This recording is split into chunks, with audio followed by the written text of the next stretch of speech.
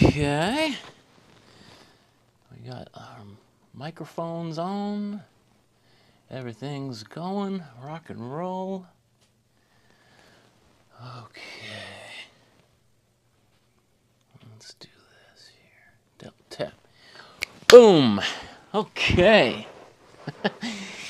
I settle in onto the floor for my first floor-based live stream.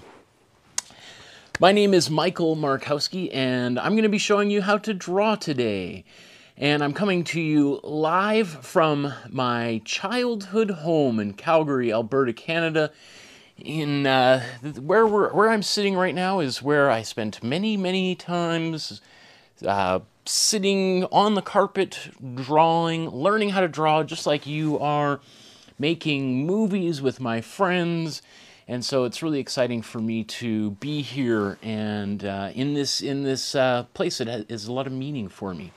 And right behind me, right behind me, there's, I guess you can't see them, there's some of these Robert Taylor aviation paintings that my dad had that I was surrounded with when I was growing up, and kind of inspired me to do that project where I went in a fighter plane and made artwork in a CF-18 Hornet with the Royal Canadian Air Force a few years ago. And so there's a lot of memories in this place, which is kind of fitting that today we're going to learn how to draw self-portraits. So we are going to learn how to draw ourselves. And just right off the top, I totally acknowledge the fears that people may have about doing what we're about to do.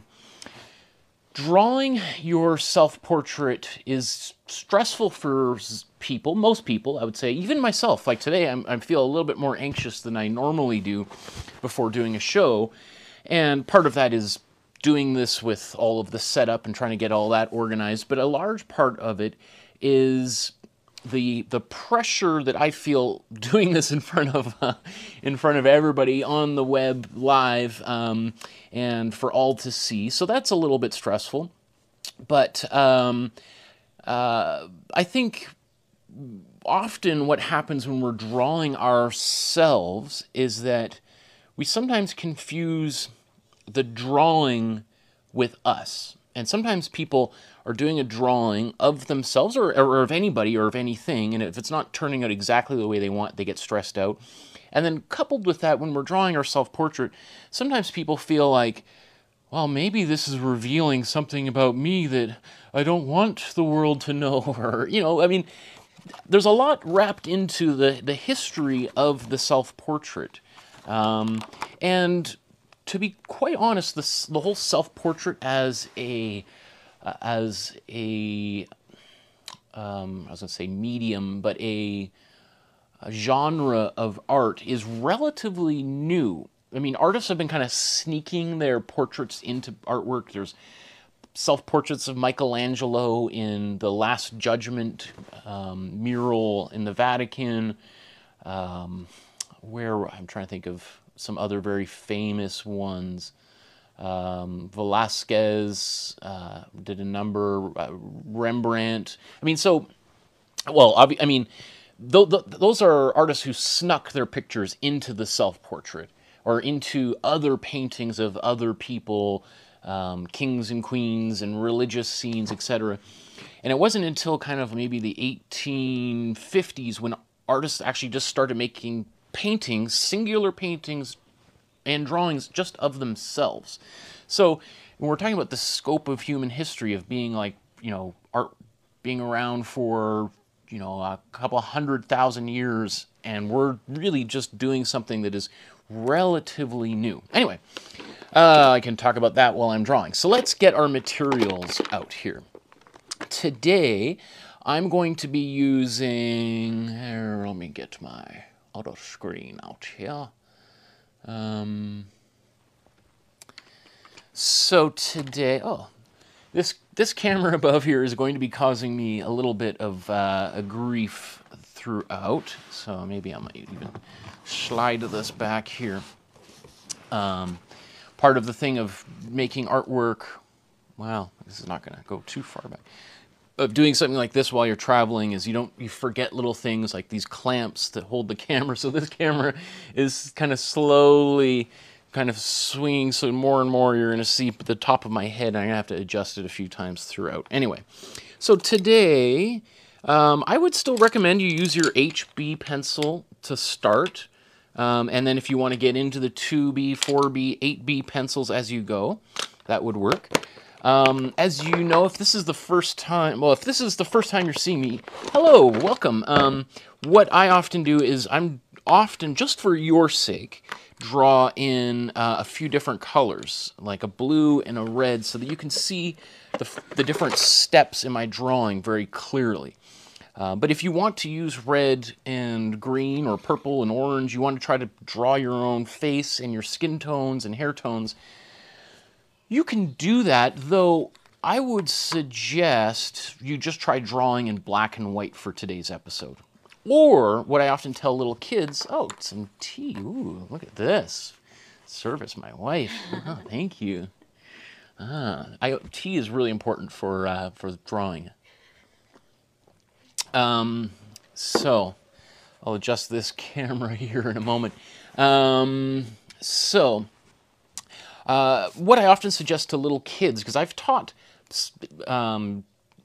children, kindergarten children, elementary, high school, adults. I teach this at university, where I teach at, senior citizens. I've taught people pretty much from the age of 3 to, I don't know how old the oldest person, maybe 90, how to do all this. So what I often tell, especially little kids, is if you want to use color, then you cannot use the right colors. You have to use, let's say your hair's blonde. Well, you can use anything but a yellow or a brown. You've got to use green or purple or orange or whatever it is, just so that you're not fixated on trying to get the colors right when we're still learning how to draw, right? Okay, so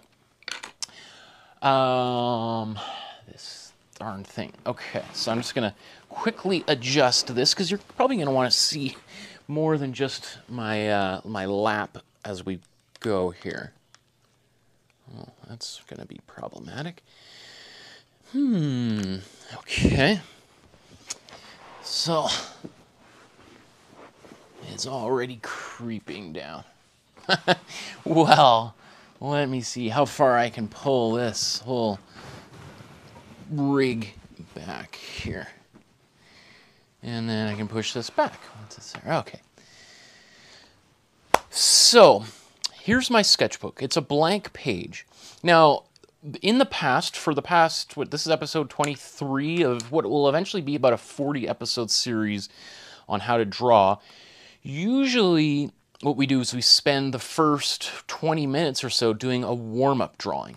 And so today, because it's maybe a little bit more involved, we're going to kind of incorporate the warm-up drawing into our finished drawing. So we've got our sketchbook ready, and let's grab a pencil. And then most importantly, we need either a mirror or a phone to take a selfie picture of. Okay, so let's see. I'm probably going to use a mirror for today's exercise. What is the difference between taking a picture on your phone or a camera and putting it on your computer or using a mirror? Well, good question. The advantage taking a selfie or any kind of photograph of yourself and working from the photograph is it's going to stay consistent. Look at this, my hand flying around here is probably super distracting. So if I take, well, let's just compare this a little bit here. So I'm going to take a photo of myself. Okay, and I hear my family watching this video upstairs. Maybe if they could close the door up there so I don't get any echo, that would be great. So the difference between this is that this photo is going to stay still and consistent, right? Because that angle is not going to change. Every time I look at the picture, it's always going to be exactly the same, right? So I've got a photograph on my phone, right? So no matter which angle, no matter how I'm looking at it, it's always going to be exactly how it is right there. Versus if I'm holding my mirror, and this is one side's the zoom side. I'm going to use the zoomed out side. Where so I have my mirror, and let's say I've got a mirror like this where I'm holding it in my hand, it's going to move a little bit, and my head is going to move a little bit, right? And that's totally fine. It just means that there might be a little bit of distortion that takes place, so that you may not be always drawing your eyes in the exact same angle. Does that make sense? I know it sounds kind of straightforward, but it can account for some kind of problems that may arise. So here's one version of a mirror that I can just sort of, you can prop up, you know, you just find a few things that you can kind of jimmy your mirror in there so it doesn't move. Or you can have a mirror like this that goes up and down. Either way, work really well. Okay, but I'm going to try to use my mirror, I think, to do this, just because that might be how a lot of people are working.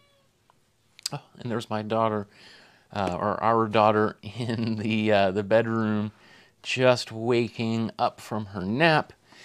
Okay, so let's get started. The first thing that we're going to do, and this is, we're going to repeat a number of the lessons from the first, I think it was about 5 or 6 episodes ago, where we learned how to draw faces. So we're going to apply all that today. So we're going to draw a oval shape here on the page, and I'm going to use my pink to simulate. This is the first layer. Aw, I love you guys. Can I just see her for just 1 second? I'm sure people won't mind. Just a real quick little visit with Dad. Okay, this is poor little girl just being woken up and thrust in front of a camera in front of people watching.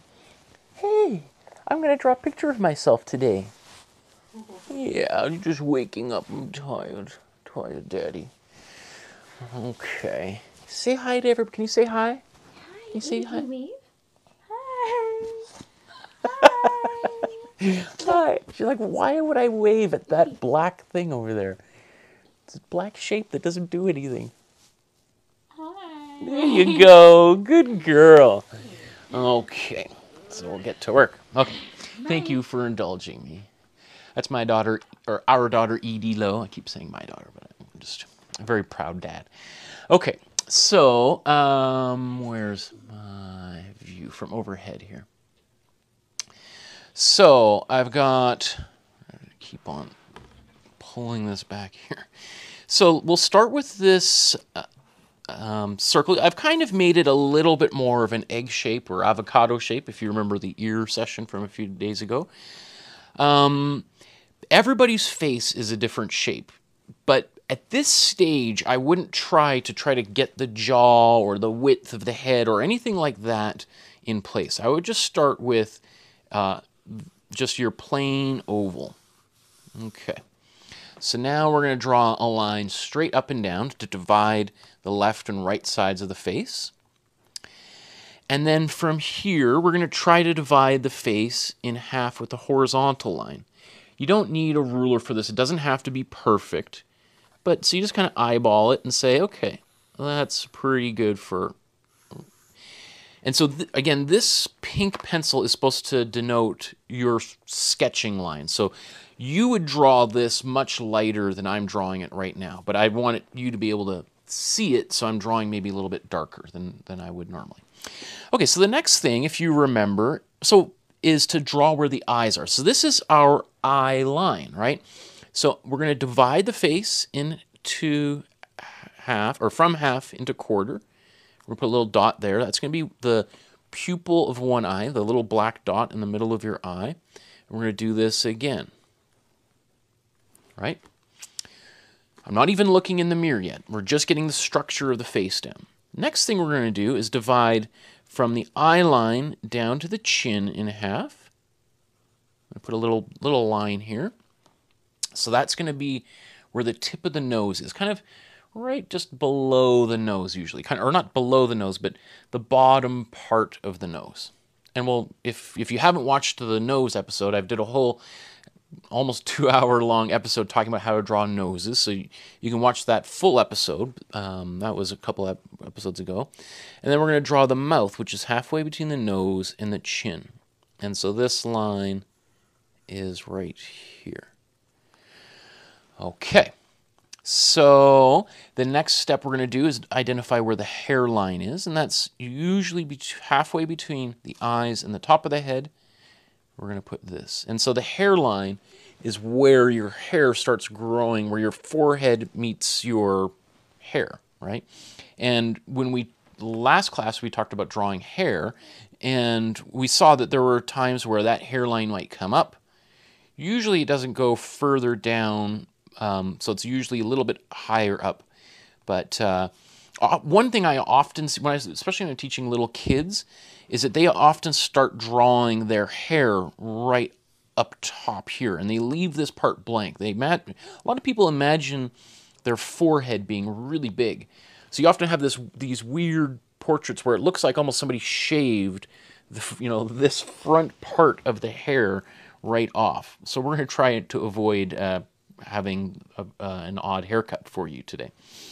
Next thing we're going to do is we're going to put the ears in, and the ears fall halfway or in between the eyes. So this would be the top of your ears. I usually put a little semicircle there. And then we're down to the nose. So I'm just going to put these little sausage shapes on the side of the head like that. Okay, so I'm not concerned about the shape of the face or anything like that. We're going to get to that. The shape of the face, the way that I draw faces anyway, will be one of the last things we do. Okay, so now we've got the basic proportions and structure of the face in place. Now we got to fill it up with our own facial features. Now, again, I strongly encourage you to draw your face. Today's all about drawing a self-portrait. You could, if you want, draw me, or you could, if you want, draw some person in a magazine or a photo that you found online. And again, we're drawing a person straight on, so it's important to avoid drawing a 3/4, which is around this point of view, or from the side. Those are two classes that are coming up over the next week. So let's try to find a picture straight on like that. Okay, so now I'm going to pick up my mirror, because we're going to try to put our facial features onto this grid. So well, the good thing about a mirror like this is I can kind of put it in place and kind of leave it there, and I don't have to be adjusting it, constantly, right? And I can that way I can kind of maintain the same sort of angle of view that I would if I took a photograph. Okay, so I personally like starting at the eyes, because I feel like if I can nail the eyes, then the drawing is smooth sailing from there. So let's say I'm going to start, just because I'm right-handed here, I'm going to start with my left hand, so that I'm going to kind of slowly work my way over here, and I'm not smudging the right eye. But again, there's no right or wrong way, steps to do this in. So once you learn this, you can mix and match them, whatever works best for you. So I'm going to start drawing the pupil of my eye. All right, so I'm going to start with, that's the pupil, the part that expands and contracts when it gets lighter or darker. And then this next line that I'm drawing, and notice I'm still sketching, so I'm still using my pink pencil to denote the first few lines on the page here.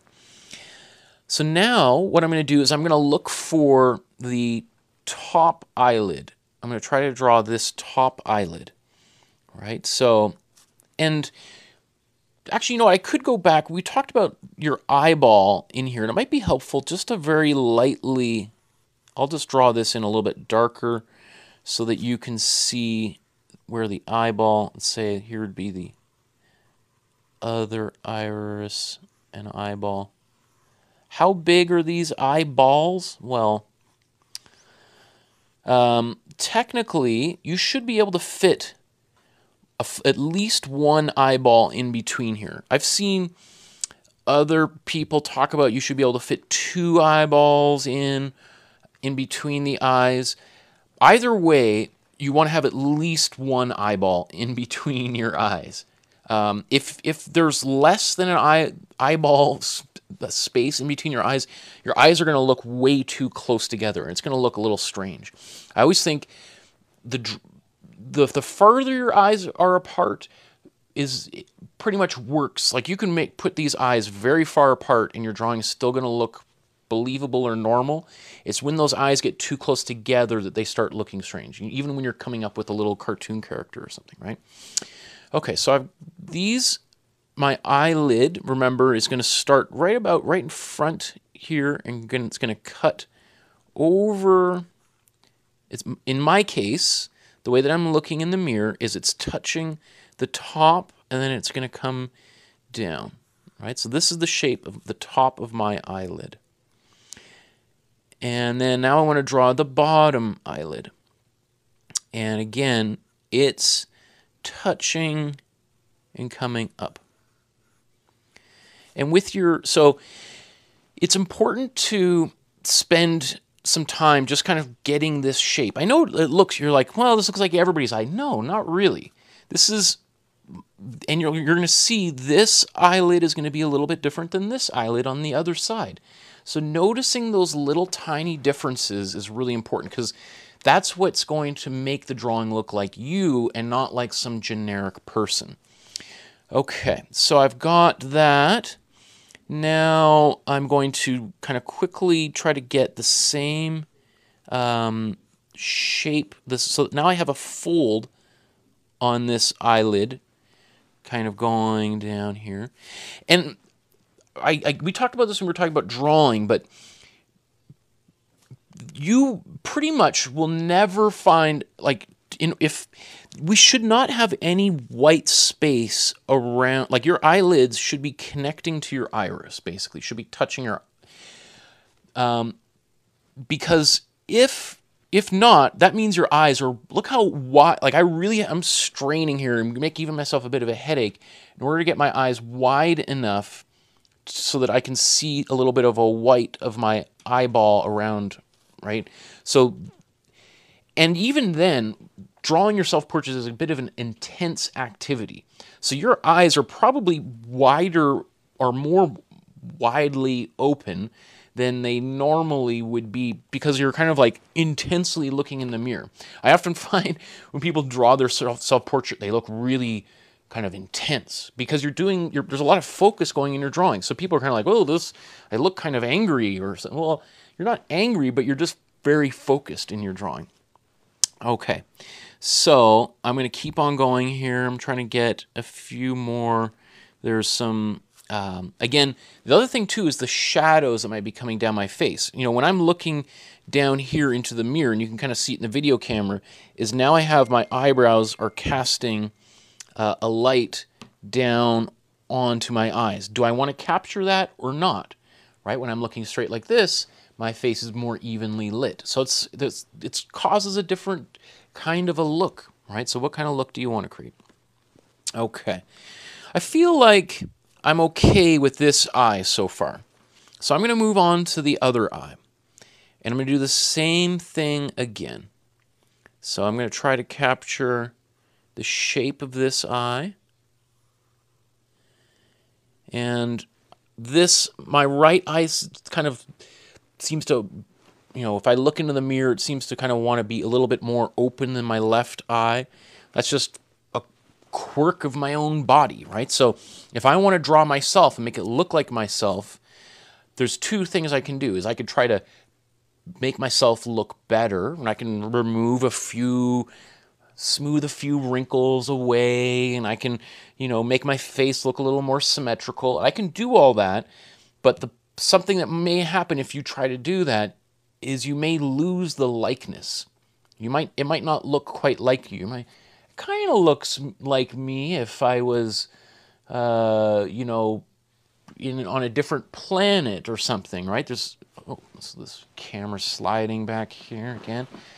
Oh, slide this all the way up to my belly, and the before I have to adjust it. Okay, so let's keep on going here. I'm going to draw the bottom eyelid. And your eyelids can, they cross up and over, and then the bottom eyelid is hidden a little bit by your top eyelid, just to keep the rain from getting in and the dust, right? So if you want, you can kind of curve those over. Again, this is still the underdrawing, the sketch, right? This, you could say this is the warm-up drawing for our drawing. And then I'm going to try to get this eyelid here. All right, so there's a little bit of a difference in my drawing between my two eyelids here. Okay, I'm not going to get into all the details. Now what I want to do is I'm going to try to identify where my eyebrow is. All right, so usually your eyeball, there's your eye socket, right, is, preventing your eyeball from falling right out. So it kind of is going to cross over. Some people have eyes that tend to kind of come forward, and people who have eyes that are recessed a little bit. So you figure out in your drawing how your eyebrow looks, and imagine where your eyeball would be. All right, and I'm just going to identify kind of how I got big eyebrows. I got these big, furry worms on the top of above my eyes, right? So I'm going to just kind of outline it like this, and then I'm going to go to the other eye and do the same thing, right? Maybe, this, I'm just looking in the mirror, and it looks like this eyebrow, even when it's, I was going to say in a natural, relaxed state, it looked like it kind of came up a little bit and down. Okay. So I know if you're looking at this looks a little bit silly so far. We're going to start filling it in with some more detail. So we imagine, let's kind of look for the corners of your eye, right? So this would be kind of where your nose is the bridge of your nose is going to be. All right, so we just kind of outline that. Now, again, the way that I'm drawing this, and this is an introductory class, so we're not getting into all the, really the super precise ways of drawing the face, but you may find that your eyes, that this part of your nose is a little wider than it appears. Like some people do have eyes that are closer together. This is not only introductory class, but also part of my style. I kind of like having the eyes a little bit further away. So technically my eyes might be a little bit closer together, but when in doubt, push the eyes apart, if that makes sense. Okay. So then I've got this kind of the bridge of the nose identified there. And let's draw the tip of the nose. And again, this is why you may find if you take a photograph of yourself works well, because your head is not moving up and down, because that's going to really change how we draw the nose and your nostrils. So if I'm looking straight on in a photograph in a mirror, right, then I may see less of my nostrils than if I'm looking kind of down my nose, or versus like this, I may not see any nostrils at all, right? So we want to try to be a little bit consistent as to how we're looking into the mirror. Now, when I look into the mirror, all right, so this is kind of the tip of the nose, and then we have our nostrils, right? So we kind of do this V shape, and it kind of looks like these little bows or something, right? Now, that's sort of the beginning of this. Now, when I look into the mirror, I have a pretty big nose, right? We talked about a few different ways of doing this. So in the previous classes, I talked about trying to draw like when I did the nose class, we talked about drawing like a bow tie, and we talked about drawing like a couple circles and doing it this way. There's plenty of different ways of drawing a nose. So I'm always a little bit hesitant to tell people how to do that, because I think the noses show your personality as an artist, your own style. if it's going to come through in any part of your drawing, it's going to be the nose. But there is this kind of a ball shape, and then your nostrils are kind of forming these kind of smaller balls on either side. Okay, so take a moment to see if you can draw your nose and your nostrils. And I would also say, if you're following along right now and you're drawing yourself, I would try to keep up with me, right? So if you're still drawing your left eye or your right eye or however it looks like on the camera, then I would try to move on and try to keep the same pace going. So you're not, you know, because I'd like for you to get this drawing done by the end of the class, right? So we've got our nostrils and the tip of our nose drawn in here. And then I'm going to draw the outside of the nose. Now your nose is going to look different than mine, obviously, right? At this point, I'm not going to spend really much time shading or drawing my nose. I just want to identify where it is. I want to be able to, because later on when I come back with my blue pencil to do, as I'm kind of refining this drawing, I'm going to fix that. What's important about sketching it all out first is we could do this full, like I'm blabbing away and talking, but if we were actually drawing this, we might be at this stage within the first 10 minutes, right? Which would be great to be here drawing the lips, because if there's any kind of problem, we want to be able to solve that problem 10 minutes into the drawing and not 2 hours into the drawing where we realize, oh no, the nose, I actually have a really long nose or a short nose, and I'm going to move this up, and now I'm going to move my lips, and I wish I had thought of that. I'd done this way long ago. So we don't want to have to make that level of commitment to the drawing that quickly. So now let's draw our lips, and I would suggest you draw your mouth closed. You can give a little bit of a smile, but it's also going to change some other expressions. So I would just try to keep a fairly blank expression when we're learning how to draw a self-portrait. So I'm identifying right here is this little, where my top lip touches my bottom lip. So I got this little V shape. I have to move that camera shortly here.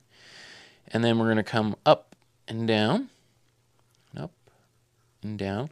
And technically, if your mouth is fully relaxed, we could draw a line all the way down here from our pupils, and our mouth would be that width apart, right? Which can make for a really wide mouth. So I tend to kind of trim it down a little bit and make them a little bit smaller. It can be a little bit more flattering to a person. So you can see the way that I'm personally, my style, this is just a little bit bigger than my nose. Okay, so this is the line between my lips, and I've exaggerated it a little bit for this drawing and for you. But again, it's always easier to tone down the wildness rather than to make it wilder. All right. Now I've got a mustache, but I can still, I can still see where my top lip is, right? And your top lip, I often will start with by drawing this little divot at the top of the lips with a kind of a little U shape. And then it kind of comes up and down and up and down. Similarly, so that's the top lip. And then I'm going to identify now where my bottom lip ends. All right, so my bottom lip, I have relatively bigger lips. So I'm going to draw, and often we have almost a little bit of a hill. It's kind of curves rather than straight across. Your lip kind of comes down and then up a bit.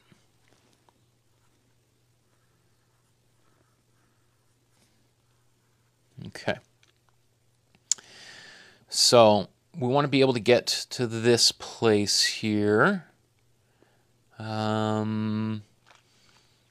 Okay. So I'm going to adjust this camera while you maybe catch up, depending on where you are in your drawing. I'm just going to push extract myself from this. Look how far that camera has slung down here. I'm just going to move this here, and then with my famous Houdini act. Okay. So. Now you get to see my legs and my cool pants. I have a feeling that this is not going to want to stay up there like that. Okay, okie dokie. Well, I wonder, can I make, if it's really wants to do that.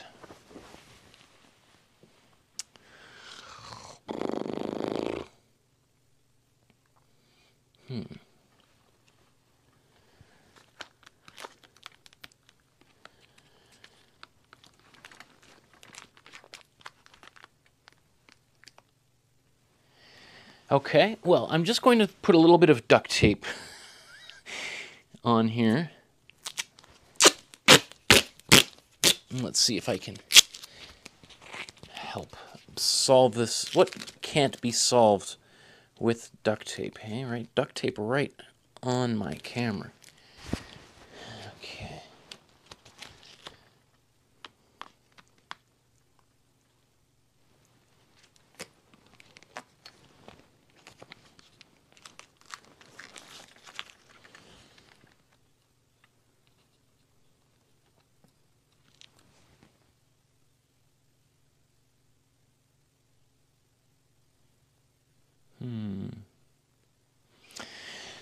Well, that's odd. Where's that crazy shadow coming from? Oh, this is from my mirror? Okay, let's get back to work here. Enough work must be done. Okay, so I've got this face in place. Oh, look at that thing, just slowly inching upward. Okay, so at this point, this doesn't really look a lot like me, right? So, and you may be looking at your own drawing and being like, well, maybe my drawing looks a lot like Michael's drawing, but it certainly doesn't really look like me. What's going on? I guess I made a mistake. Like, I can't tell you how many times when I'm working with people, people get really discouraged at this point. So it's important to remember we're still in the sketch phase of our artwork, right? We're still working on the drawing. I talked about how important the hair is for your drawing, so that's what we're going to do next, because that is also going to really change your drawing. And it might really, because often people spend all this time, they're now erasing eyes and noses, what's going on, getting all angry at themselves, when this isn't, there's no problem per se right here. It's because, you know, maybe unless you're bald, you're not used to seeing yourself without any hair whatsoever, and that can be really strange, right? So let's put some hair onto our figure here. So first thing is to find out where your hairline is. Like my hairline is actually quite low on my head, right? So it's maybe not right here, but it is a little bit higher, right? So this is where this hair first comes out of my head. So identifying where that is, right? And then I'm looking in the mirror. So some people have a hairline that comes straight across, and then there's some people who have a hairline like mine that kind of comes like up a little bit, right? And then it kind of, my hairline, again, this is how my hair works, comes down, and then right around my, kind of, it almost mirrors my eyebrow here, parallels my eyebrows, comes out like that.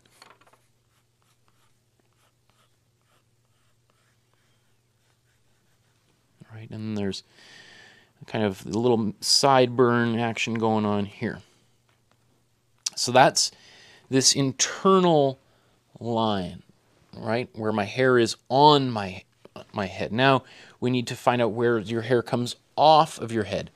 And again, I'm not going to start drawing every hair yet. I just want to get the shape of my hair.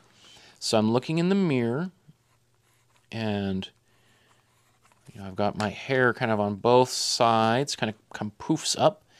If you have a part in your hair, maybe you have multiple parts in your hair, you want to find out where those are, right? So I've got a part that is somewhere in here, right? So I'm going to, wow. That camera, I should have known. Okay. So here's this part, and then this right here, if this is my skull, is where the rest of my hair kind of pops up.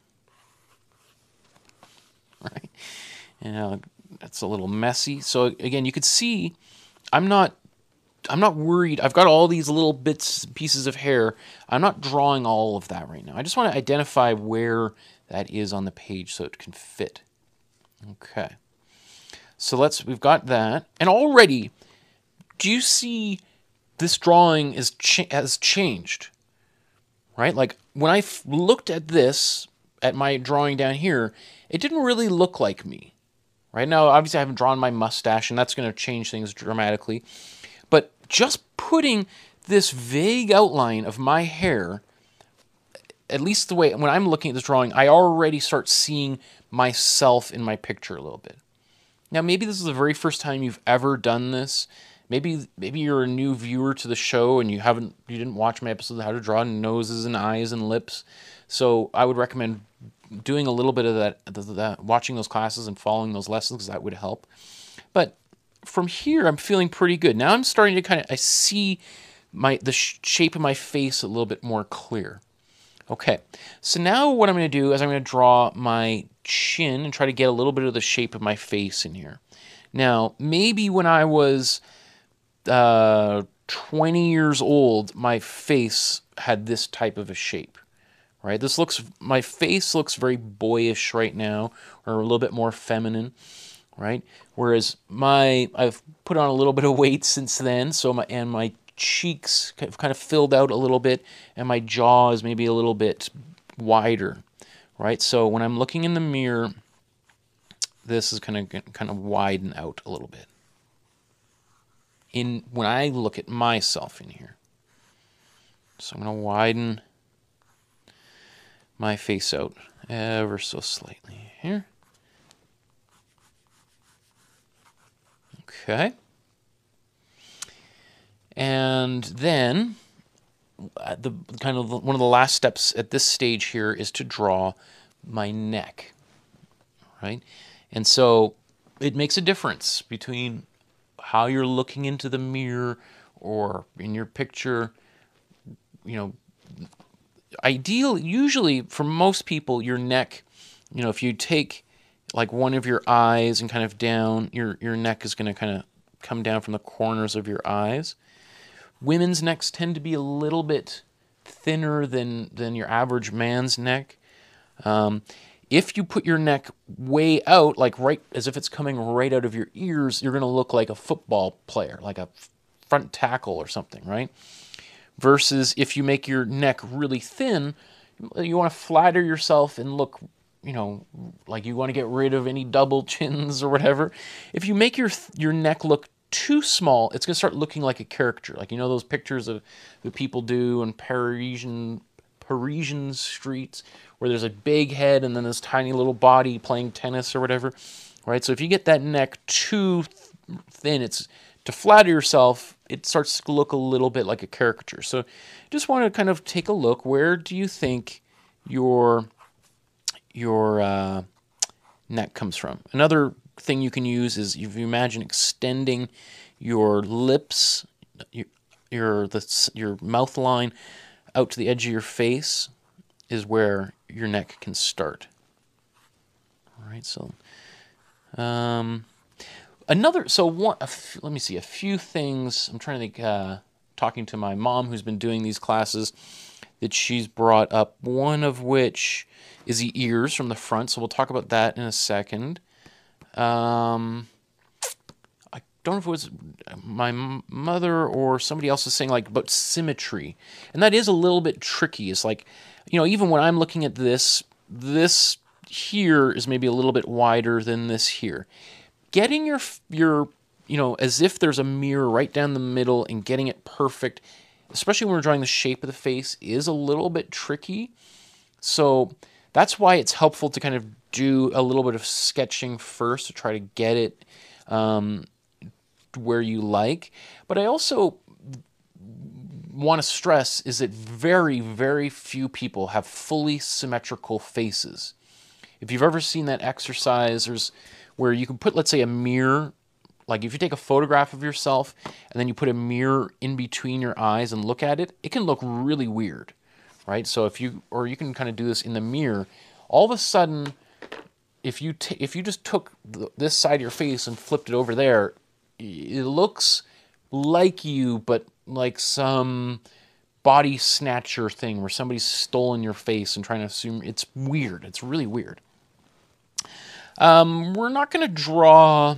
You can draw your shoulders and your neck and everything. Again, that depends on how you're looking into the picture, right? Where your shoulders and where they're drawn tell us sort of about the angle of your head, right? So if I'm kind of looking down, my shoulders are going to appear to rise higher up, right? So if I was doing a picture of somebody looking down, well then my shoulders might be actually coming up here, like right next to my ears, versus if I'm looking up, it will do the exact opposite, right? So I've got my ears here. I'm not going to, so for the ears, we talked about, you know, that avocado technique here. So we're basically kind of doing a little bit of a light outline for the helix of the ear. So kind of like this, it's almost like a little tiny inner ring. And then you want to look in the mirror at the shapes of each person's ear, right? Like one of the benefits, if you've struggled drawing ears, is that if you're drawing people straight on, there's often not a lot of ear to draw. Some people have ears that stick way out, like we were drawing Barack Obama, or I was at the very end of last class. He's sort of famous for these big ears that come out, right? And there's plenty of people whose ears almost become invisible looking straight on. Truthfully, when I'm drawing a person's portrait, I spend very little time and I'm drawing straight on, very little time drawing their ears, because not only are they details the viewer doesn't look at very much, but if we spend a lot of time and a lot of detail in the ears, it's actually going to sort of take away. Like it's sort of distracting when people look at the drawing. They start looking at other parts. So we don't need to spend too much time drawing our ears. We talked about that kind of a Y-shaped pattern. Well, we can barely see any of that when we're looking straight on in the mirror. Okay. So, and I guess at this point, the last thing that I'm going to do before I start kind of doing the finished part of my drawing, and I'm going to use a blue pencil for that, is just any other facial features that you feel are required for your face, right? And also maybe making any adjustments. If you feel like your nose looks too narrow or pointy or too wide, this would be the time to start doing that. So obviously, I have this big mustache in the middle of my face, so I'm going to draw a little bit of that and kind of put that in here, because that's, you know, important. If I did a self-portrait without it, people would find that a little bit odd, right? Although I lived most of my life without it. Okay.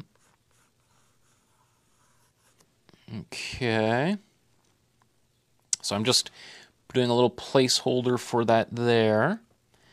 You know, if you have kind of cheek, like eye bones or these creases around your nose and lips, that would be the time to kind of put any, kind of just identify those lines in here.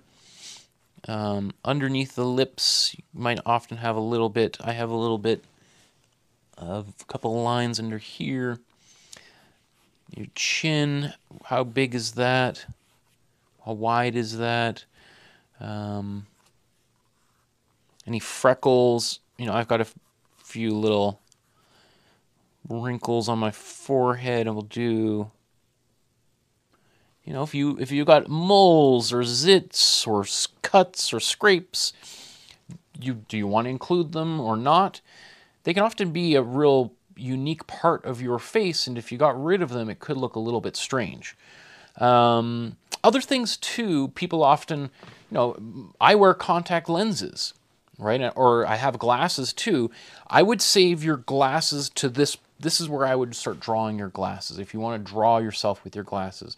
You know, often I have people in classes who will take their glasses off to draw their portrait, and then they're looking at it like, it doesn't really look like me. Well, how often do you go around without your glasses? If you're somebody who wears your glasses from the minute you wake up to the minute you go to bed, and you draw your self-portrait without your glasses on, this might look like a very unfamiliar person in this picture. So trying to draw your glasses would be at this stage. Now, glasses, I should actually do a whole episode on how to draw glasses. Now that it occurs to me, because that is a little bit tricky for people.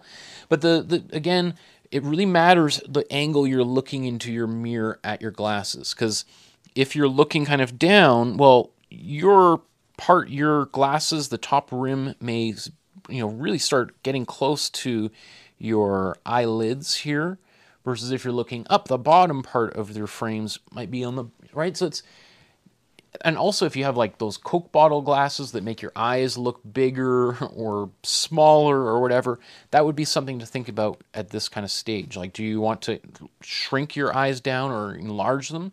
I would say no, even if that's the way they look in the photographs, because it can, again, and this is a larger conversation just about drawing, but if you try to draw something, I'm just going to zip back here. I'm going to make some adjustments to this camera again.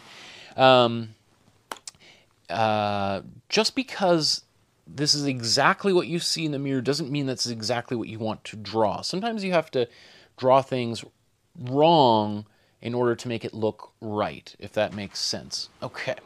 Ooh, my leg's falling asleep here. I wonder if I can do this. I think I've got to. I was going to see if I could do it on the couch, but I'm afraid not.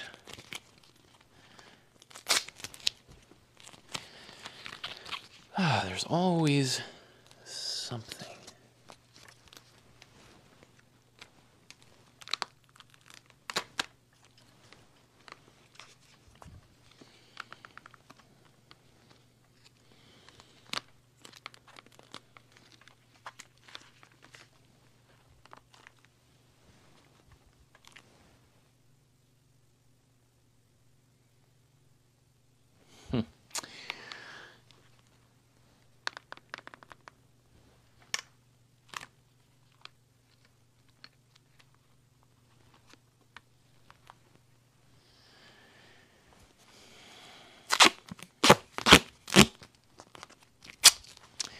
Okay, I don't think that's going to work.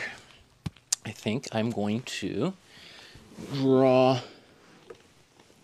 on the couch with this camera from above. And I'm just going to have to quickly refocus it.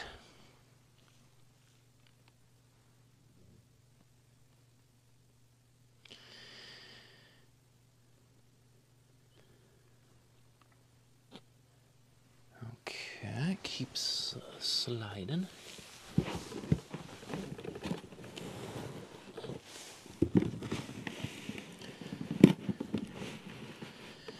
The best laid plans, as they say, right? Okay, I'm going to quickly move that camera up a little bit here. If you have a drawing that you're working on that you'd like me to see, I would love to see your progress. I would love to see the results of this project or other ones that you've done for this class, whether it's the eyes or nose. I think Heidi sent me some on Instagram a while back, so I might track those down.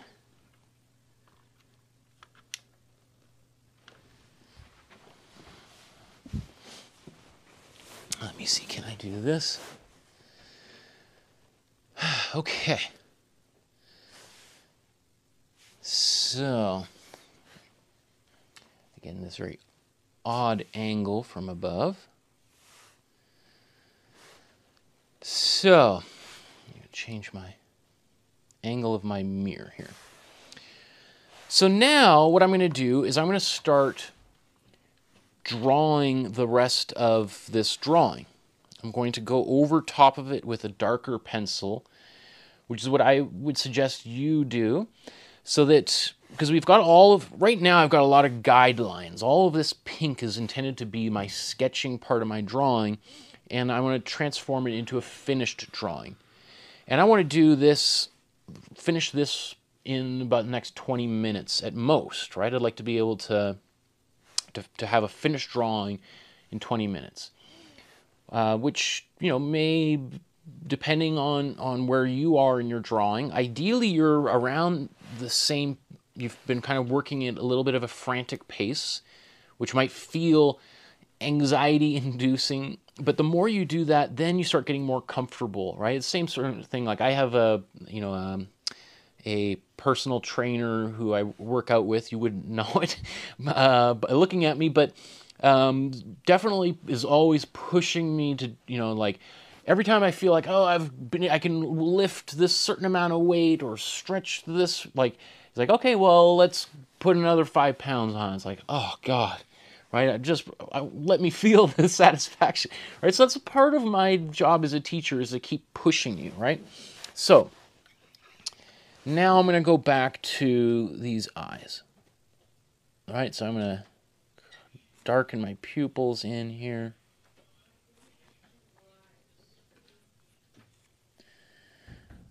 And draw these in.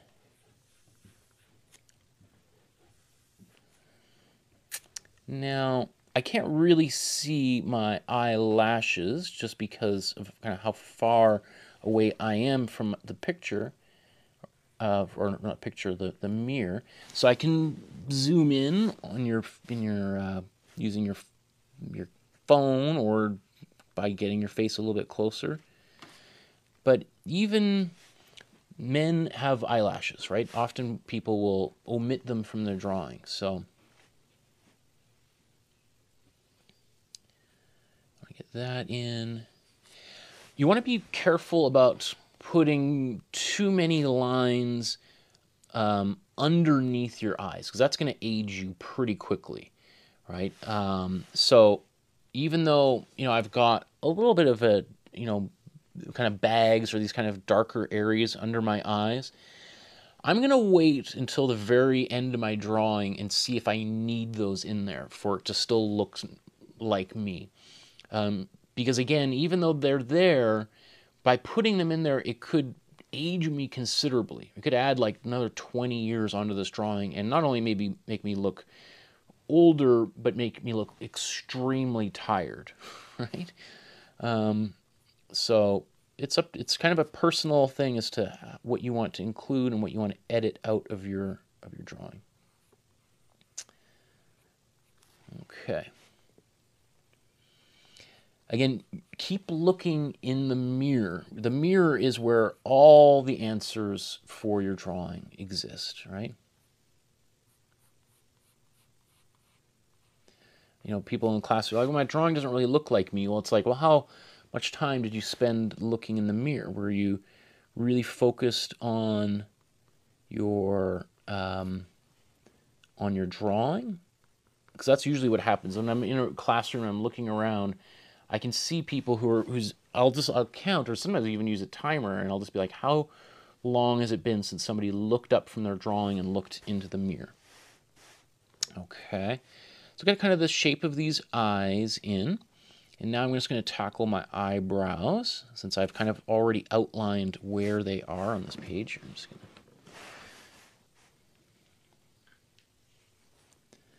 And you want to look at the direction these hairs are going in here.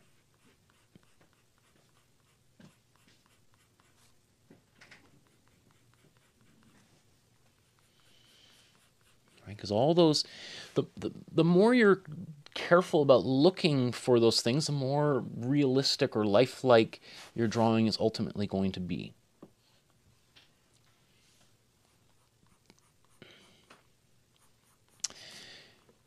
You know, one of the, you know, again, it's like if you want to try to change your picture and kind of move things around, you know, to clean up your own eyebrows, you can do that.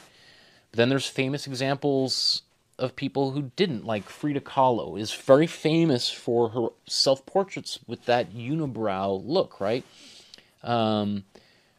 Which sort of is her trademark. Like if you want to dress up as Frida Kahlo for Halloween, you could literally just give yourself a unibrow, and she's so closely identified with that, right?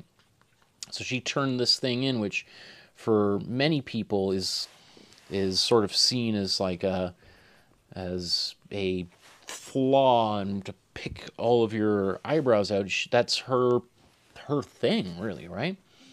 So she turned that into her kind of greatest kind of you know, unique facial feature. Okay, now I'm going to start coming down here and drawing my nose.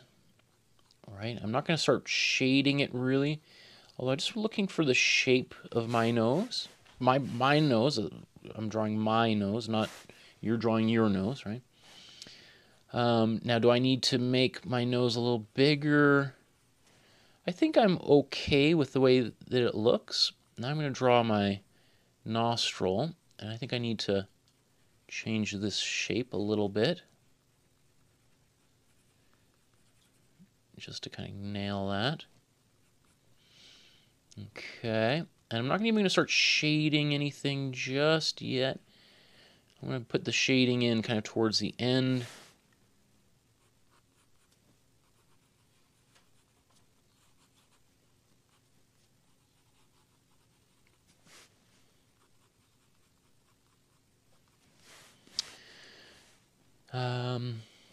Okay, you can see I'm getting a little bit of smudging happening with my hand sliding around on the page. So if that's a problem, you can just use a piece of plastic or another piece of paper to rest your hand on. It doesn't bother me so much. I kind of like all that smudging stuff that happens in a drawing, but I can totally see why it would drive some people nuts.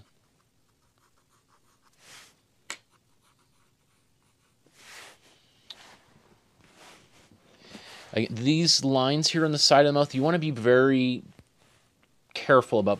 Like you can even see when I put those in there, it all of a sudden kind of makes me look a little bit older, right? Even though they're there on my face, when I put it there, now my face all of a sudden starts to look like I'm 70, right? So I want to be careful about going too far down that road. I'm going to draw my lips. So I had originally drawn maybe a little exaggerated shape of my lips, so I'm toning it down a little bit.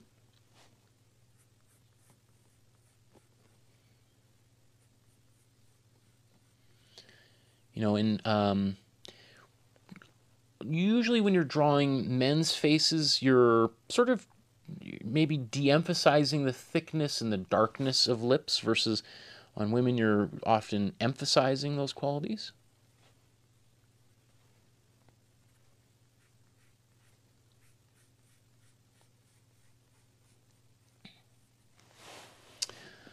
Okay, so I'm just doing all the outlining here, going over the lines that I feel like I need. Okay. So I'm going to start drawing the shape of my face here.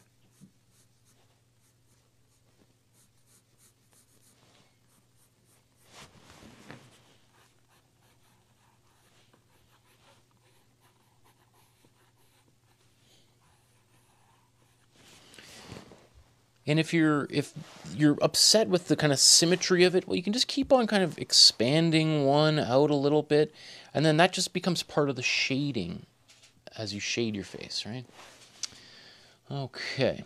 Again, I may even omit some of these kind of wrinkles in my forehead because they're already there in my underdrawing, and that might be enough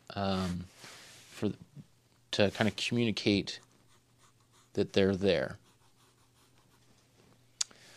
Okay, I'm going to draw my ear.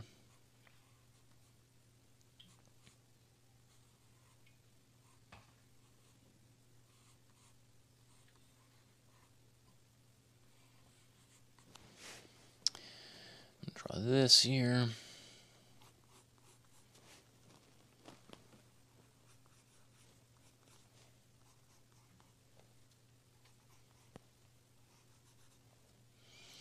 And because I'm going to do some shading on top of this drawing, I don't want to focus too much on getting a bunch of details in here because those details might disappear in the darkness of my shading. Okay. Now I'm going to go up and start working on my hair again. Or I've got the shape here, but now I'm going to start drawing it in. You know, so my drawing is actually on quite an angle here. You know, technically, it would be almost like this in relationship to the camera. So when you're seeing it, where's over here, you're seeing it on quite a slope, right? It's kind of, it's quite dramatic, isn't it? How it changes the drawing. Almost am tempted to put something under here like that. Yeah, maybe I'll actually, that kind of works. It's a little bit awkward for me while I'm working on my drawing, but maybe that makes it a little bit easier for you to see at home here. I'm gonna flip this around. One more structure. Okay, that's good. I don't know why that didn't occur to me an hour ago or even the last couple episodes ago. Let me just adjust this.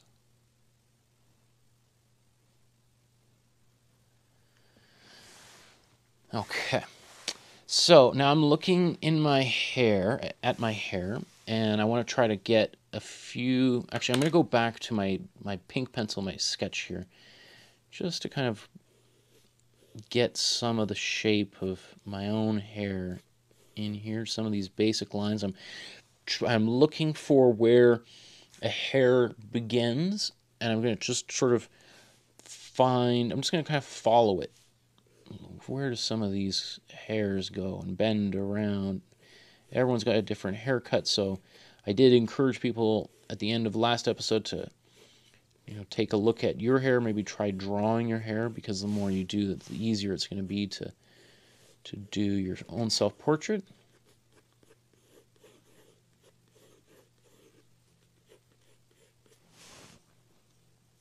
And then this is kind of coming up and down here. Okay.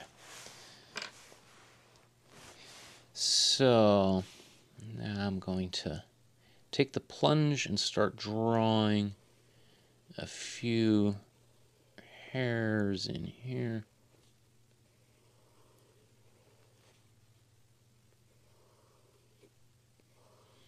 And have a little bit of fun, like create a little bit of very few people have, like, you don't want your hair to look like it's a piece of plastic, like a helmet that's been, you know, put onto your head. So you want to add a little bit of, give it some wavy qualities, vary them, have some hairs overlapping other hairs.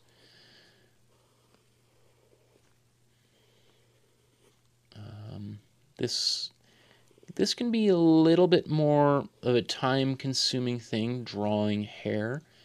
So I might just kind of speed mine up here because I'd like to, you know, try to get this done in the next 10 minutes or so. Obviously, you can spend as long as you want on your own drawing.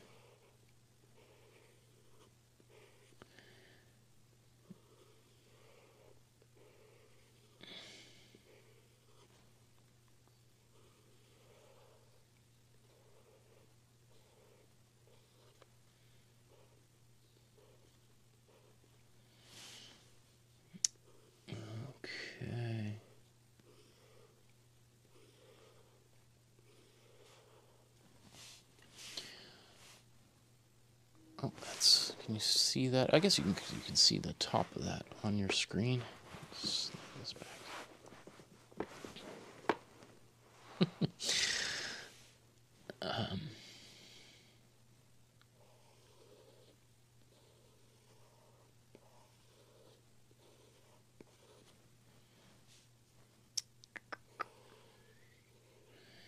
So I haven't been checking any of my comments on this video.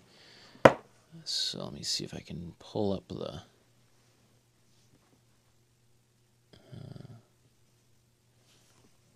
YouTube here while this is happening to see if people have had any questions or concerns that I can answer while we're live here.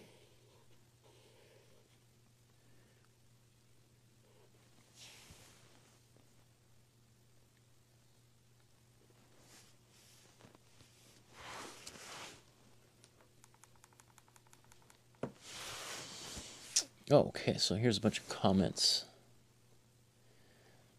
Oh, nice to see you again, Palash. Palash, I think. I know you've corrected me once, but I can never.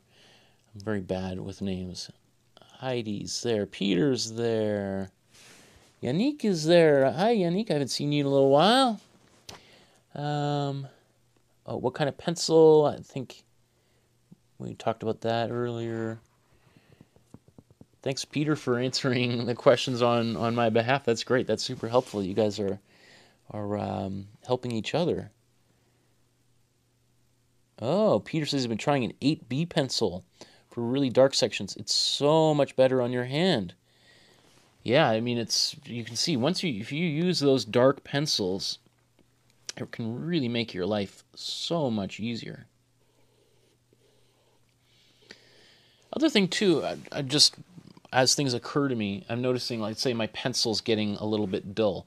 I can obviously sharpen my pencil, but often when I'm drawing, I'm twisting the pencil in my hands to keep finding the sharp edge, because it's going to kind of, it's sort of like sanding one side, and you got to turn a little bit. And if you keep doing that, you'll actually find you have to sharpen the pencil far less frequently because you're kind of sharpening it as you're drawing. Okay.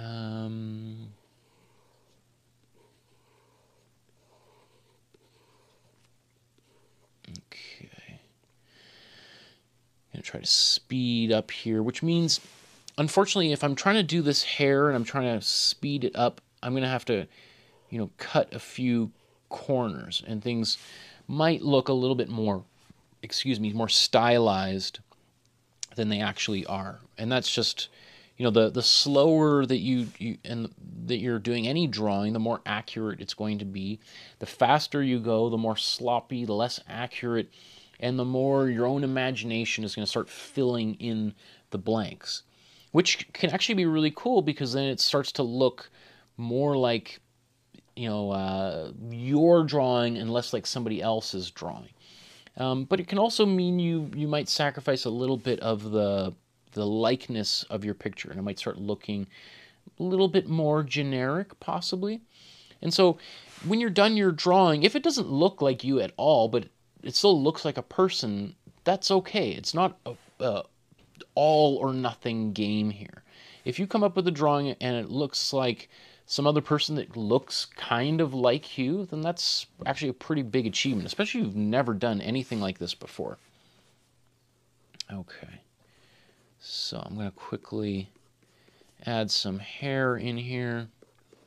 And I've got a little bit of gray in the side of my hair, so if I'm drawing in black and white, well, I may not fill this in and make it like this big dark block of hair, because then it's going to look like my hair is not only much darker, but it's going to make me look younger and younger.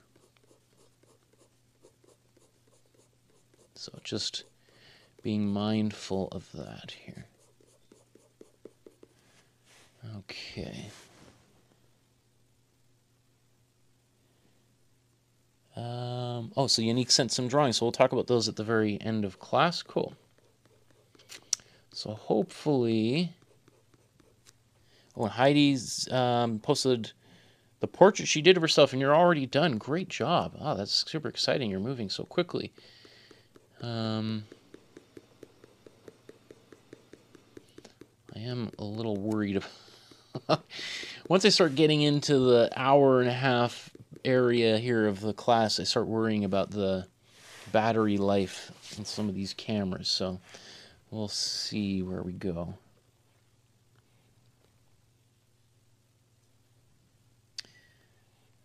Same thing, if I'm drawing a mustache, just like I did with the hair on the top of my head, I'm trying to follow these hairs and how they wrap around and create this mustache that I'm wearing. Like, where do they start growing from? That attention to detail is really important.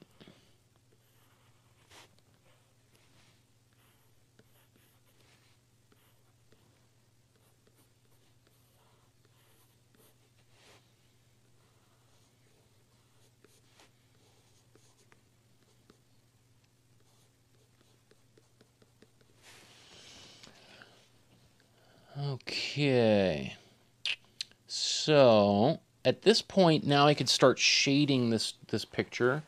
I think I'm just going to grab a different pencil. Oops. I guess I could use a pencil sharpener. Let's just use a different blue.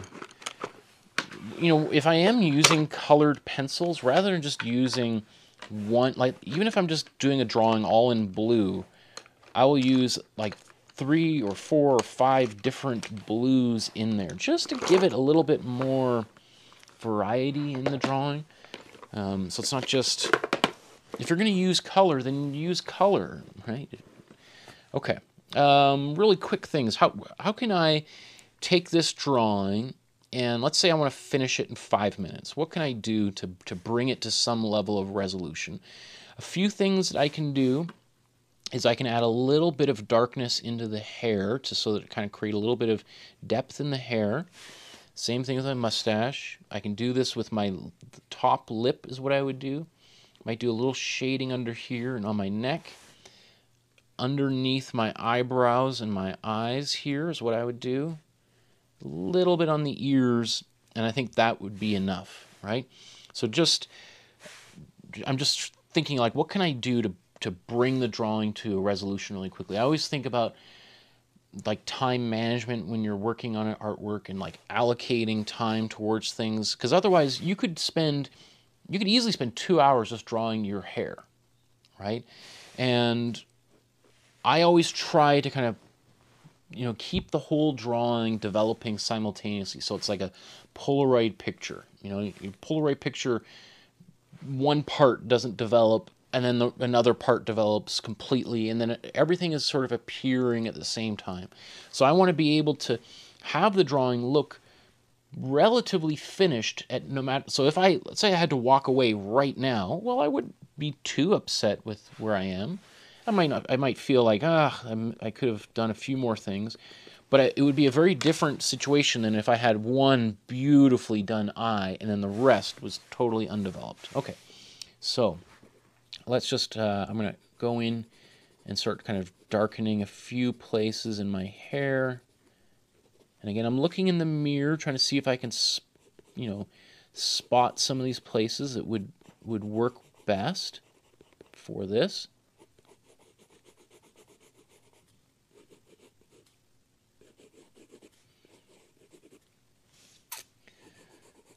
Okay.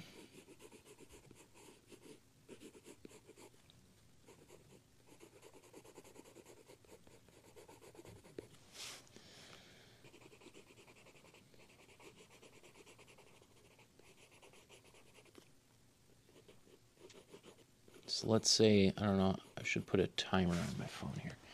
This is what I tell everybody to do, timers all the time. So let's say I'm going to put 5 minutes firm here. I'm going to finish this up.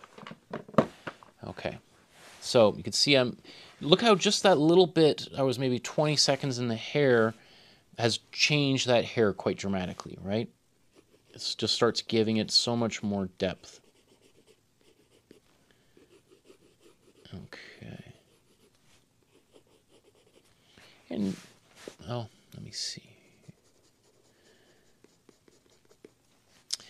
Often, you know, when it comes to hair, you know, let's say I've got this little bit of gray here, and there might be more gray on the sides, but that as that hair builds up, when we're looking on the side, it's going to get kind of darker. So I'm just going to darken this outer edge here. Same thing.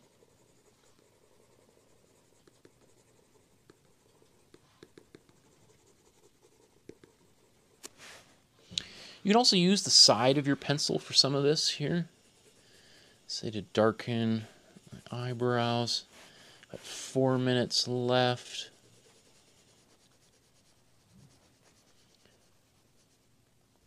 So I have the light is going to hit the top of this eyelid a little bit, but most of this is pretty dark under here. And I guess I am also looking a little bit down so look up a little bit. It may even be helpful to take a second to look up here. Okay. If I'm doing a drawing like this, you want to try to avoid your head going up and down as much as possible, so that I can just sort of look down and then look right back into the mirror without having to do too many adjustments. So here I might put just a little bit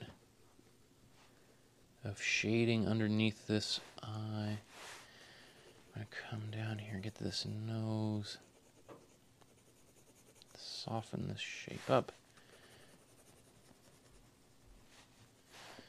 It's quite dark under my nose.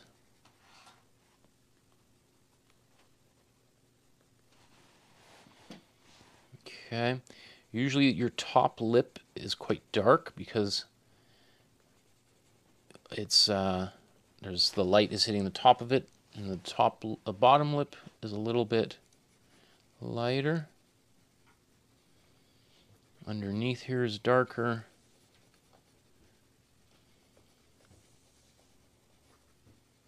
Oh, I guess you can't see. I'm holding this here. You can't really see my drawing as it develops.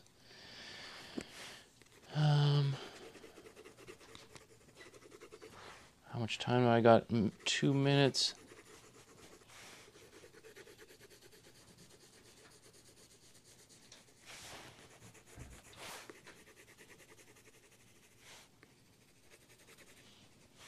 Okay, my ears darken in here.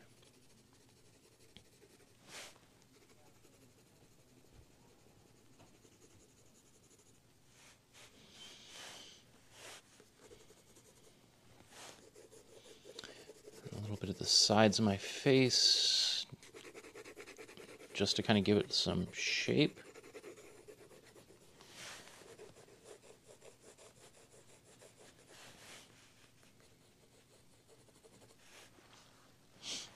Okay. My nose needs to be a little bit darker and bigger because I got a bigger nose, as I've said. So I just need to emphasize that with the shading.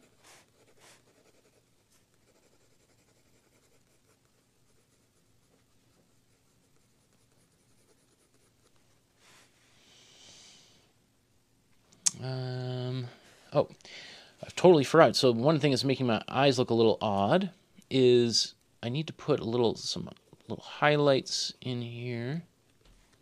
Which I got a little overzealous. My eyeballs are much darker in here. All right, so even just darkening those eyes, just boom, so much life comes back into this drawing. How much time have I got? 10 seconds.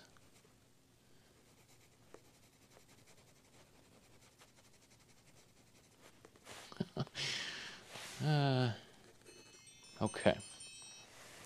So I could continue here. It's so hard.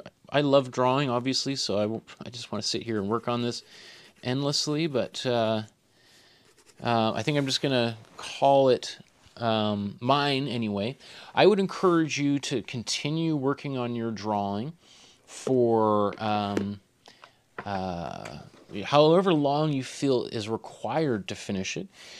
Depending on your style as it starts to develop, you can do drawings, self-portraits very quickly.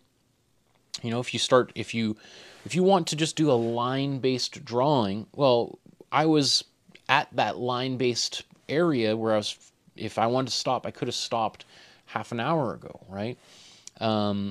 Versus if I want to try to get it maybe so-called more realistic or photographic, well then I would need to kind of keep on going and get much more subtle variations. Like this hair is very stylized and it looks maybe even a little bit too clean, so I would kind of have a little more stray hairs all over the place. But I think that that would sort of, I mean, I feel, does this look exactly like me? No. Does it look more like me than it looks like my wife or my daughter or anybody else that I know personally? Yeah, for sure. If this was on a wanted poster and I walked by it, somebody would call the police, right? Does it look good enough that I could put this on my passport and cross over a border and not raise a suspicion of, you know, a border guard who says this is a drawing and not a photograph? Of course not, right? So there's degrees of so-called realism when it comes to drawing. To get something that looks really hyper-realistic is going to take a lot of time, because you're going to have to be really, really, you know, careful about nailing the subtleties, the transitions between light and dark. And that was like our third lesson in this whole, you know, that was 20 lessons ago, where we really talked about, you know, doing that value scale and trying to, you know, it's like the paint swatches at Home Depot, right? So you're really trying to do that carefully to go from light to dark, and that's really the secret to being able to do it. You know, proportions here, just if I was to evaluate and critique my own drawing, I'm going to critique and give some feedback on other people's drawings here in a short couple minutes. But, you know, if I'm looking at my own drawing, what are problems with this drawing that I could improve on next time? Because within every drawing we do is the solutions to the next drawing are available. So if I'm pretty happy with this drawing, but if I wanted to change it and improve on a few things, what could I do? Well, you know, technically, I've drawn my eyes a little bit small, and maybe they're a little bit further away than they actually are, right? So a couple things I could do is I could keep my eyes the same size and just move them a little bit closer for my next drawing. Or I could keep my drawings in the same place and make them bigger, right? So that would be, those are just, you know, so that's a thing with the size of the eyeballs that I drew. And, you know, another thing I look at it right now, my eyes in relationship to my nose are maybe a little bit smaller than my nose. So the things I could do would be to keep my eyes like this, but shrink my nose down a little bit and maybe move it up, maybe move my lips up. I could do that.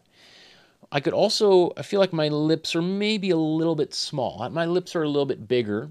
So I could have, if I had made my lips a little bit bigger, that would have actually changed this drawing quite dramatically. So I think if I was to say what's wrong with this drawing, I would say my chin needs to be a little bit bigger and my lips need to be a little bit bigger. That would really help this drawing. But I think, yeah, so Heidi says giving yourself a stronger chin would help, right? So those are the little, ultimately, you know, I remember I had a teacher when I was in art school who said the purpose of art school is to eventually internalize the critique method so that you can critique your own artwork without me or somebody else having to look at it and give you feedback. So you want to be able to get to a point where you can look at your own artwork, see the problems with it, and then fix it in the future.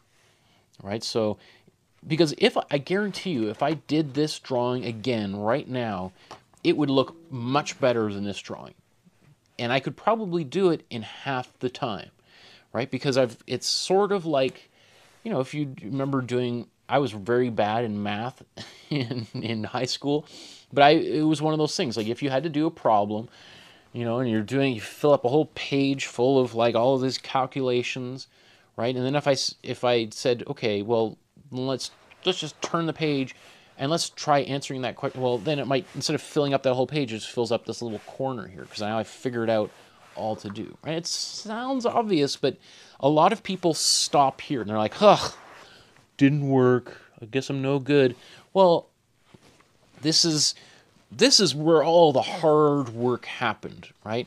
Now, if we were to do it again, it would get better, right? Again, I have to just stress, we're so used to seeing artwork in museums and art galleries that is the stuff that artists want you to see, right? We don't see the struggle and the dozens of other paintings that are been cut up and thrown out and burned, right, or painted over.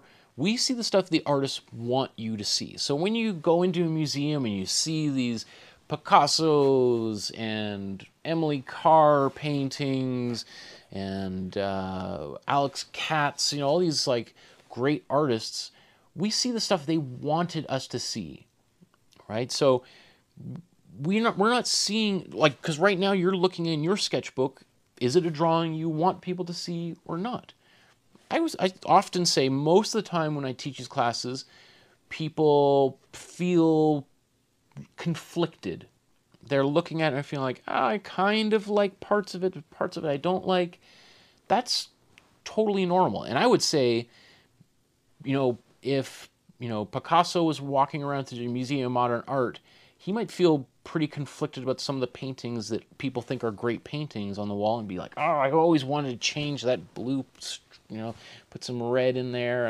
It drives me crazy every time I see it. Like, eventually you just have to let go and you have to move on and start something new.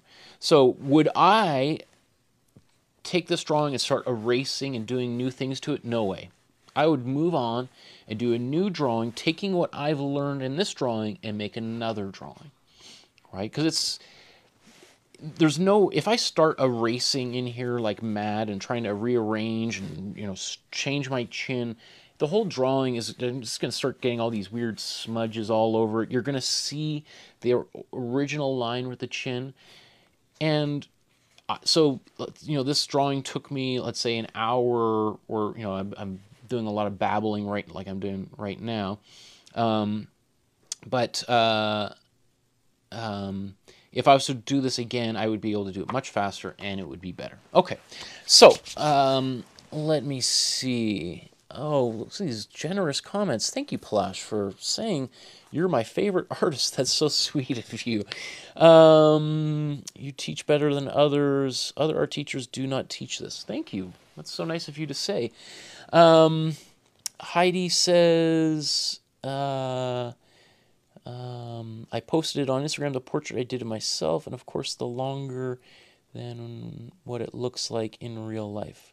Oh, of course it's longer than what it looks like. Well, let me see if I can find these pictures. Again, this is my... I got to convince my wife to let me buy a new iPad or laptop. She's listening upstairs right now. Will not be happy. But I don't even know if I have Instagram on this old thing. Okay, I think we ran into this problem last class. Okay, give me 1 second to load this up. Okay. Well, look at how this thing just slowly. Okay. Where? I can't remember. Okay. Photos. Oh, come on.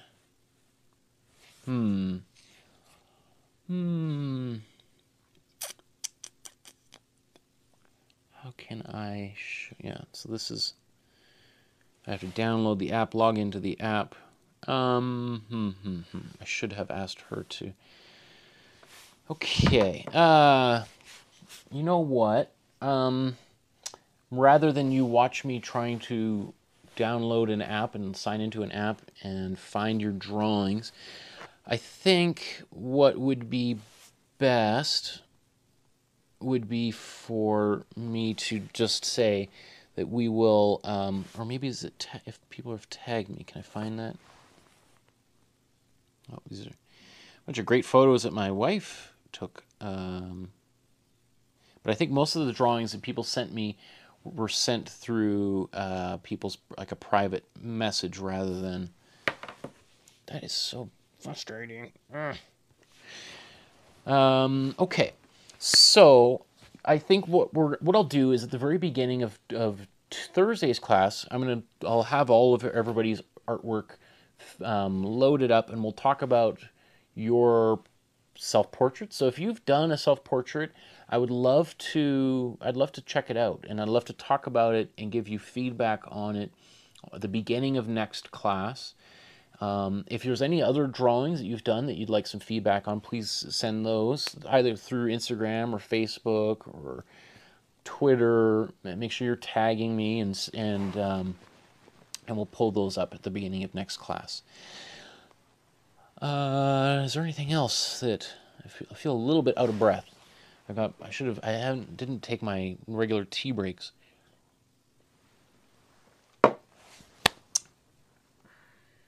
Okay. Well, if you're still watching and you did your drawing, you should really give yourself a big round of applause or pat on the back or a glass of wine or whatever you need to celebrate, because this is a huge achievement. We have been working on different aspects of the face for the past 3 weeks, and kind of doing some very focused, hyper-detailed work, and then we put it all together into a drawing today. And I suspect there were a number of people who were following along to the classes that were like, Tuesday I am busy. I'm not going to attend today's class because I'm a little scared of doing this. I'm scared of looking in the mirror for this long and looking at all my wrinkles and blemishes and all these things that I cover up all the time. And now you're asking me to focus on them and draw them. Like, that's painful. So I know that can be a little bit difficult. We often don't spend this much time staring at anything, let alone our own faces. So having said that, I do think, the human face is such a beautiful part of nature, really, and it would be a real shame for you to feel that way about your own face. And I think drawing your self-portrait is a way of honoring yourself and learning to love yourself, which I think you should do. You owe it to yourself.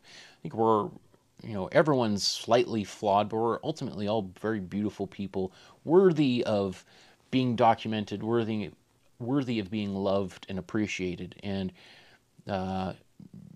you can't ask somebody to love you if you don't love yourself, right? And it's learning to kind of appreciate your strength as well as your weaknesses is really important. So learning to kind of look at those parts of your face that you may feel are not your strongest aspects, I think takes a tremendous amount of courage. And so, I just want to acknowledge that you guys have done that hard, difficult work. Having said all of that, in a couple of classes, I think on Thursday's class, we're drawing the profile, if I recall. So we're going to draw the face from this side. And then on the What's that? On Instagram? I don't know if it's going to show up very well on camera. I think we'll just do it at the beginning of next class. Thanks, love. My wife is always trying to come up and help me with solutions. But I just think if I tried to show people's fantastic drawings on a little phone, I think it would just, it wouldn't, I want your drawing to be as big as possible and to be a nice resolution rather than, anyway. So we're going to draw on Thursday. I'm going to show you how to draw faces from the side, which is actually relatively straightforward, but it's understanding, just like drawing a face from the front, the basic structure that makes it so much easier. And then I think this time next week, we're going to learn to draw faces from the 3/4 angle. So that's when you kind of have two eyes, right? Because, very rarely are people looking directly at the camera when you're drawing them, right? Often, even if you're drawing somebody's portrait, they're looking a little bit off.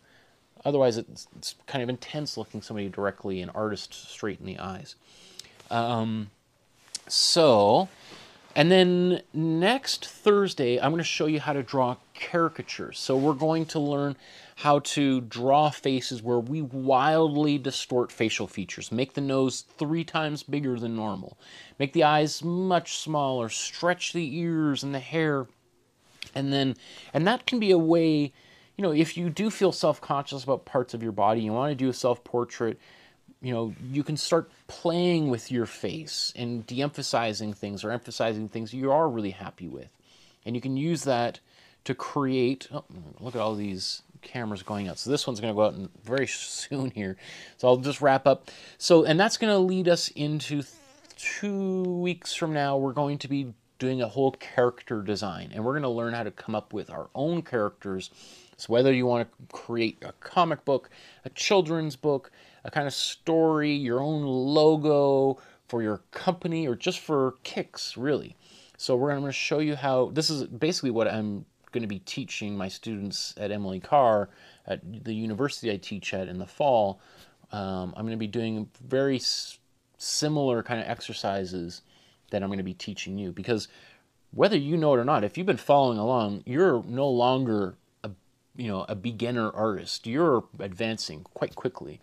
Whether you feel that way or not, you are way better than the person sitting next to you on the bus. If you were pull out your sketchbook and show them the drawing you did today, it would blow their mind. They would ask you what year of art school you're in. And so lastly, just to close, if you felt this class or any of the other classes I've done have been helpful, I would be very appreciative of any small donations you want to give. There's links to PayPal below. If you want to send $1, $5, $50, $100, there's been 5 people who have sent $100 in, and that is super appreciated, because that's helped kind of get all of this equipment that I have to make these shows. And so anyway, if you want to contribute, if you don't, I understand times are tough and you have to be lean, but if you have extra money to share, I would appreciate any small donations. Okay, everybody, so enjoy the rest of your afternoon, and we will see you on Thursday. Until then, have yourself a great next couple of days. Maybe try drawing your self-portrait once more. Who knows? Okay, bye-bye, everybody.